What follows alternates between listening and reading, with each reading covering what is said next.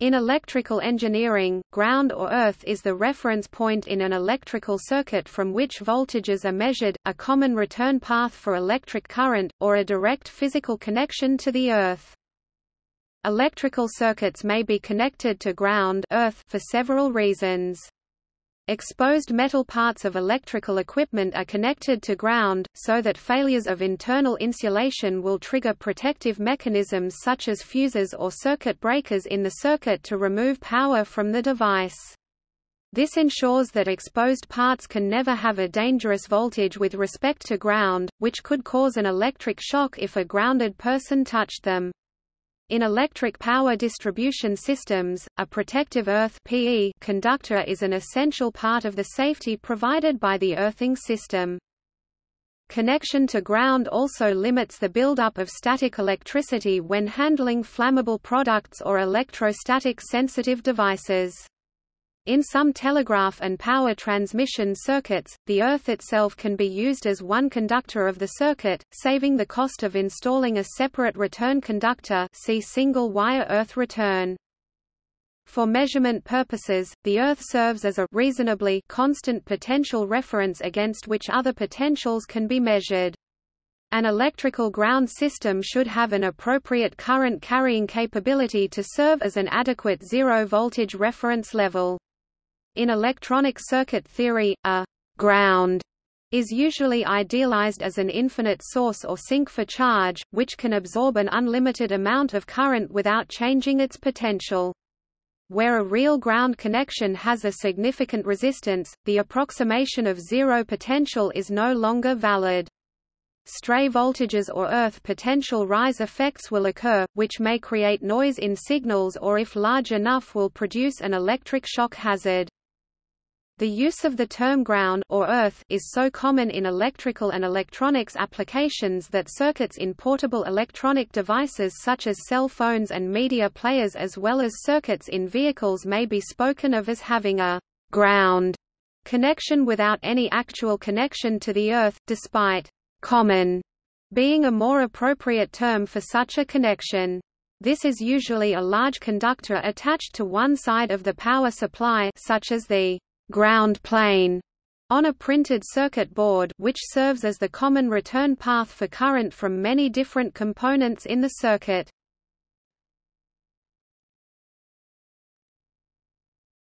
Topic: History. Long-distance electromagnetic telegraph systems from 1820 onwards used two or more wires to carry the signal and return currents. It was then discovered, probably by the German scientist Carl August Steinheil in 1836–1837, that the ground could be used as the return path to complete the circuit, making the return wire unnecessary. However, there were problems with this system, exemplified by the transcontinental telegraph line constructed in 1861 by the Western Union Company between St. Joseph, Missouri, and Sacramento, California. During dry weather, the ground connection often developed a high resistance, requiring water to be poured on the ground rod to enable the telegraph to work or phones to ring. Later, when telephony began to replace telegraphy, it was found that the currents in the earth induced by power systems, electrical railways, other telephone and telegraph circuits, and natural sources including lightning caused unacceptable interference to the audio signals, and the two-wire or metallic circuit system was reintroduced around 1883.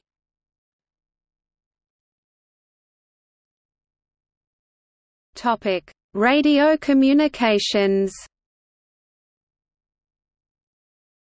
An electrical connection to Earth can be used as a reference potential for radio frequency signals for certain kinds of antennas. The part directly in contact with the Earth, the Earth electrode, can be as simple as a metal rod or stake driven into the Earth, or a connection to buried metal water piping. The pipe must be conductive. Because high-frequency signals can flow to Earth due to capacitative effects, capacitance to ground is an important factor in effectiveness of signal grounds. Because of this, a complex system of buried rods and wires can be effective. An ideal signal ground maintains a fixed potential 0 regardless of how much electric current flows into ground or out of ground. Low impedance at the signal frequency of the electrode-to-earth connection determines its quality, and that quality is improved by increasing the surface area of the electrode in contact with the earth, increasing the depth to which it is driven, using several connected ground rods, increasing the moisture content of the soil, improving the conductive mineral content of the soil, and increasing the land area covered by the ground system. Some types of transmitting antenna systems in the VLF, LF, MF and lower SW range must have a good ground to operate efficiently. For example, a vertical monopole antenna requires a ground plane that often consists of an interconnected network of wires running radially away from the base of the antenna for a distance about equal to the height of the antenna. Sometimes a counterpoise is used as a ground plane, supported above the ground.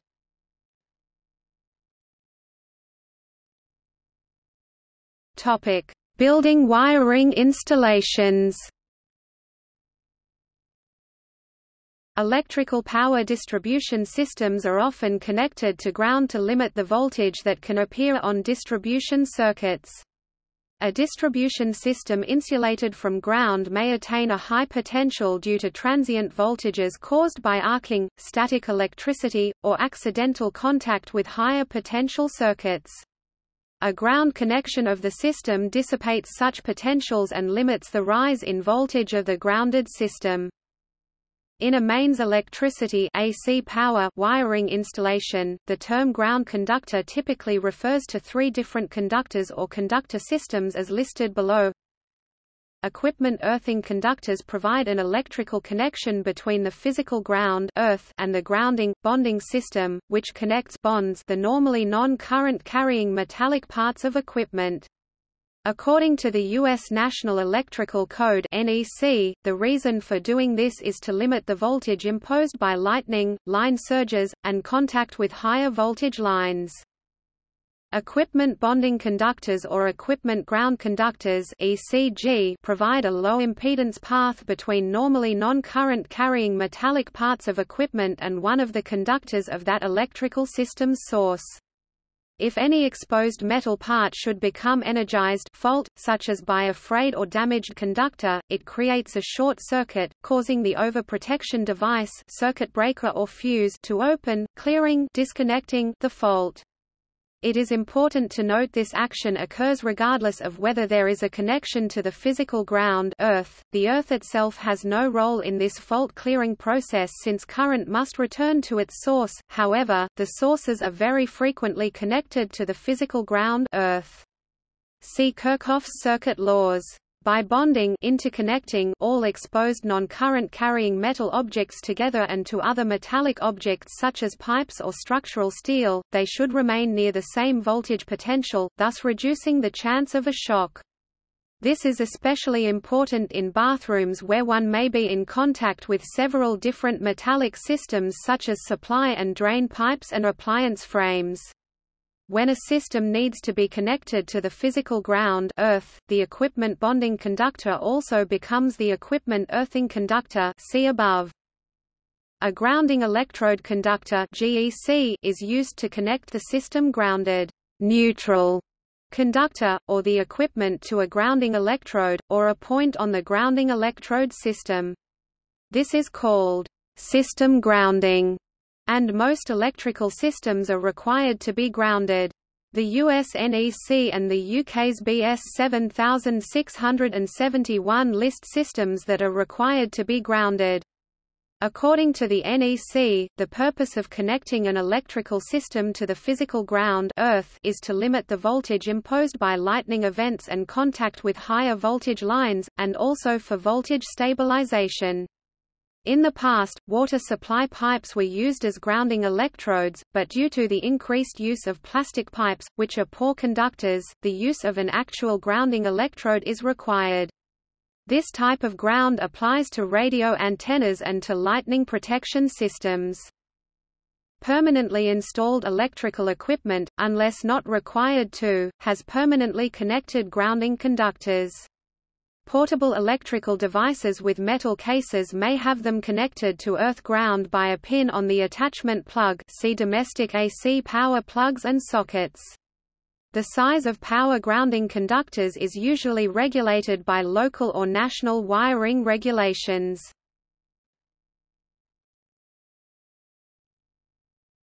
Topic: Earthing systems. In electricity supply systems, an earthing grounding system defines the electrical potential of the conductors relative to that of the Earth's conductive surface.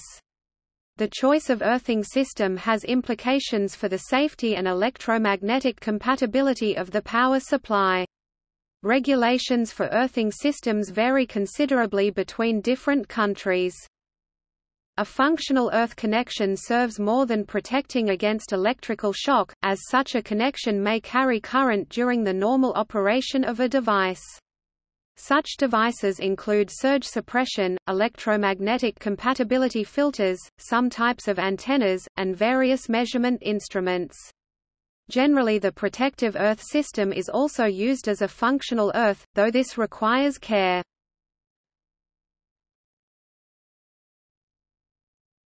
Topic: Impedance grounding. Distribution power systems may be solidly grounded, with one circuit conductor directly connected to an earth grounding electrode system. Alternatively, some amount of electrical impedance may be connected between the distribution system and ground, to limit the current that can flow to earth. The impedance may be a resistor, or an inductor coil. In a high-impedance grounded system, the fault current is limited to a few amperes. Exact values depend on the voltage class of the system. A low-impedance grounded system will permit several hundred amperes to flow on a fault. A large solidly grounded distribution system may have thousands of amperes of ground fault current. In a polyphase AC system, an artificial neutral grounding system may be used. Although no phase conductor is directly connected to ground, a specially constructed transformer, a zigzag transformer, blocks the power frequency current from flowing to earth, but allows any leakage or transient current to flow to ground. Low-resistance grounding systems use a neutral grounding resistor (NGR) to limit the fault current to 25 or greater. Low-resistance grounding systems will have a time rating, say, 10 seconds, that indicates how long the resistor can carry the fault current before overheating. A ground fault protection relay must trip the breaker to protect the circuit before overheating of the resistor occurs. High-resistance grounding (HRG) systems use an NGR to limit the fault current to 25 or less.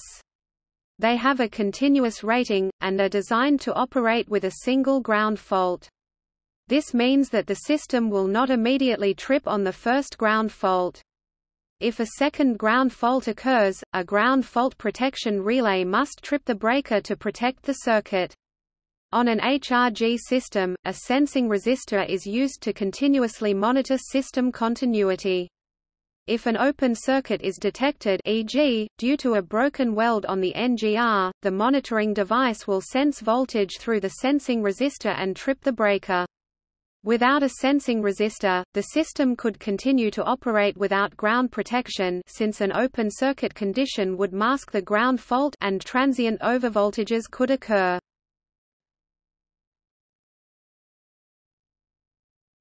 Topic: Ungrounded systems. Where the danger of electric shock is high, special ungrounded power systems may be used to minimize possible leakage current to ground. Examples of such installations include patient care areas in hospitals, where medical equipment is directly connected to a patient and must not permit any power line current to pass into the patient's body. Medical systems include monitoring devices to warn of any increase of leakage current. On wet construction sites or in shipyards, isolation transformers may be provided so that a fault in a power tool or its cable does not expose users to shock hazard. Circuits used to feed sensitive audio, video production equipment or measurement instruments may be fed from an isolated ungrounded technical power system to limit the injection of noise from the power system.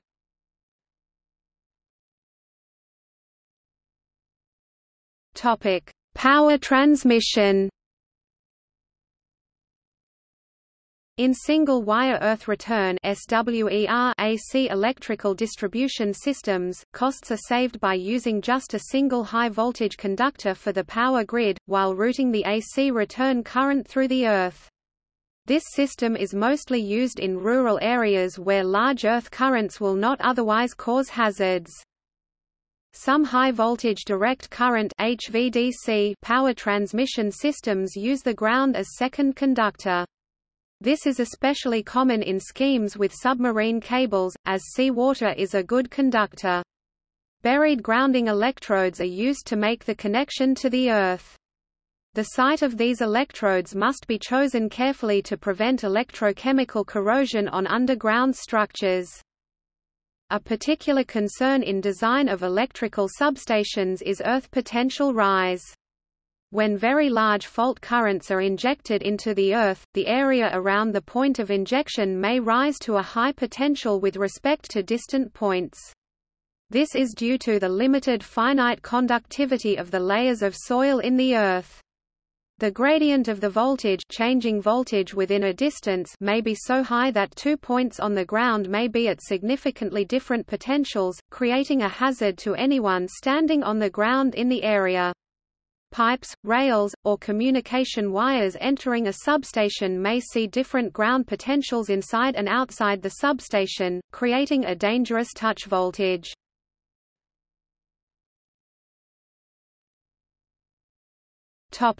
Electronics. Signal grounds serve as return paths for signals and power at extra low voltages, less than about 50 volts within equipment, and on the signal interconnections between equipment. Many electronic designs feature a single return that acts as a reference for all signals. Power and signal grounds often get connected, usually through the metal case of the equipment. Designers of printed circuit boards must take care in the layout of electronic systems so that high power or rapidly switching currents in one part of a system do not inject noise into low-level sensitive parts of a system due to some common impedance in the grounding traces of the layout.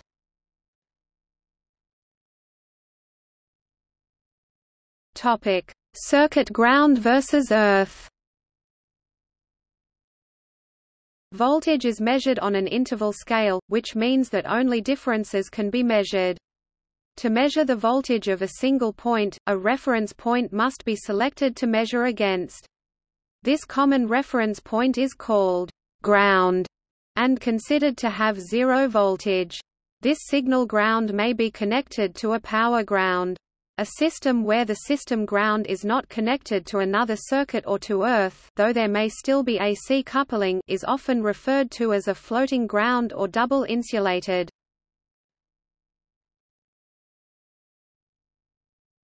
Topic: Functional grounds. Some devices require a connection to the mass of Earth to function correctly, as distinct from any purely protective role. Such a connection is known as a functional earth. For example, some long-wavelength antenna structures require a functional earth connection, which generally should not be indiscriminately connected to the supply protective earth, as the introduction of transmitted radio frequencies into the electrical distribution network is both illegal and potentially dangerous. Because of this separation, a purely functional ground should not normally be relied upon to perform a protective function. To avoid accidents, such functional grounds are normally wired in white or cream cable, and not green or green, yellow.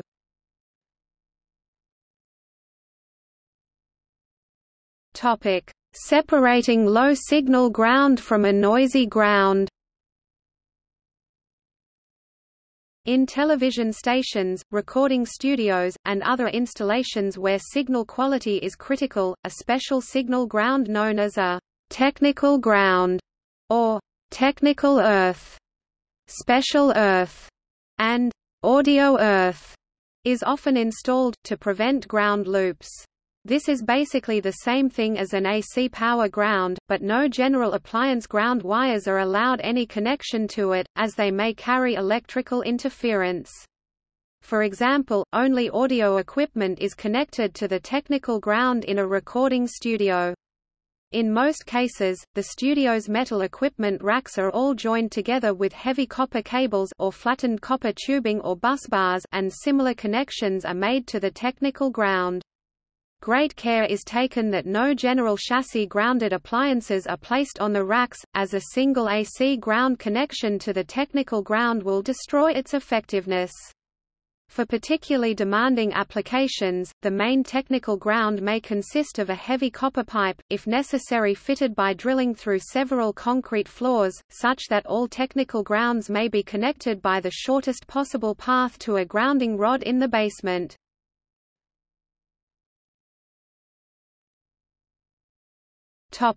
Lightning protection systems.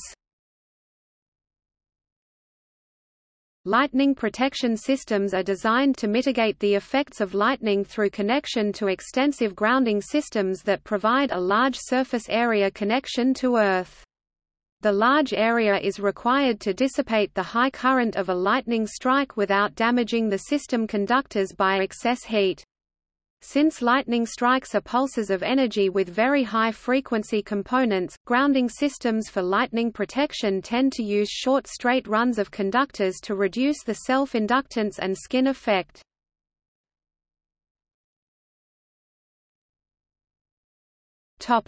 Bonding.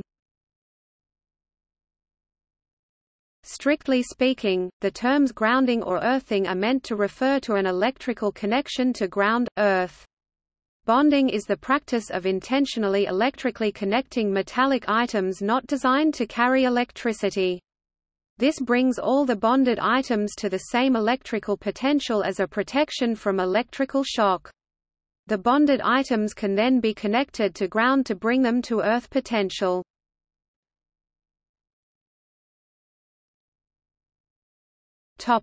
Ground earth mat. In an electrical substation, a ground earth mat is a mesh of conductive material installed at places where a person would stand to operate a switch or other apparatus. It is bonded to the local supporting metal structure and to the handle of the switchgear, so that the operator will not be exposed to a high differential voltage due to a fault in the substation. In the vicinity of electrostatic sensitive devices, a ground earth mat or grounding earthing mat is used to ground static electricity generated by people and moving equipment. There are two types used in static control: static dissipative mats, and conductive mats. A static dissipative mat that rests on a conductive surface, commonly the case in military facilities, are typically made of 3 layers 3-ply with static dissipative vinyl layers surrounding a conductive substrate which is electrically attached to ground earth. For commercial uses, static dissipative rubber mats are traditionally used that are made of 2 layers 2-ply with a tough solder-resistant top static dissipative layer that makes them last longer than the vinyl mats, and a conductive rubber bottom. Conductive mats are made of carbon and used only on floors for the purpose of drawing static electricity to ground as quickly as possible. Normally conductive mats are made with cushioning for standing and are referred to as anti-fatigue mats. For a static dissipative mat to be reliably grounded, it must be attached to a path to ground. Normally, both the mat and the wrist strap are connected to ground by using a common point ground system (CPGS). In computer repair shops and electronics manufacturing, workers must be grounded before working on devices sensitive to voltages capable of being generated by humans. For that reason, static dissipative mats can be and are also used on production assembly floors as floor runner along the assembly line to draw static generated by people walking up and down.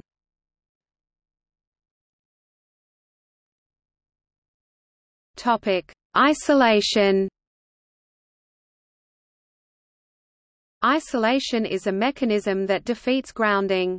It is frequently used with low-power consumer devices, and when electronics engineers, hobbyists, or repairmen are working on circuits that would normally be operated using the power line voltage. Isolation can be accomplished by simply placing a 1-to-1 wire ratio transformer with an equal number of turns between the device and the regular power service, but applies to any type of transformer using two or more coils electrically insulated from each other. For an isolated device, touching a single powered conductor does not cause a severe shock, because there is no path back to the other conductor through the ground. However, shocks and electrocution may still occur if both poles of the transformer are contacted by bare skin. Previously it was suggested that repairmen work with one hand behind their back to avoid touching two parts of the device under test at the same time, thereby preventing a circuit from crossing through the chest and interrupting cardiac rhythms, causing cardiac arrest. Generally, every AC power line transformer acts as an isolation transformer, and every step up or down has the potential to form an isolated circuit. However, this isolation would prevent failed devices from blowing fuses when shorted to their ground conductor. The isolation that could be created by each transformer is defeated by always having one leg of the transformers grounded, on both sides of the input and output transformer coils. Power lines also typically ground one specific wire at every pole, to ensure current equalization from pole to pole if a short to ground is occurring.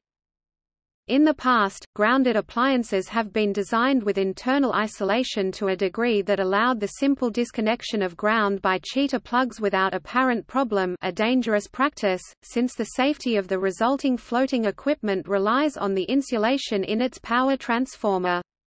Modern appliances, however, often include power entry modules which are designed with deliberate capacitive coupling between the AC power lines and chassis, to suppress electromagnetic interference. This results in a significant leakage current from the power lines to ground. If the ground is disconnected by a cheater plug or by accident, the resulting leakage current can cause mild shocks, even without any fault in the equipment.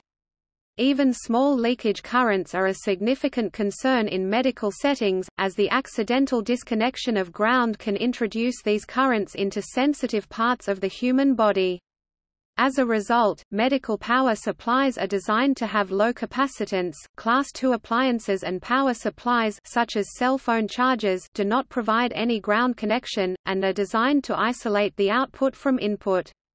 Safety is ensured by double insulation, so that two failures of insulation are required to cause a shock.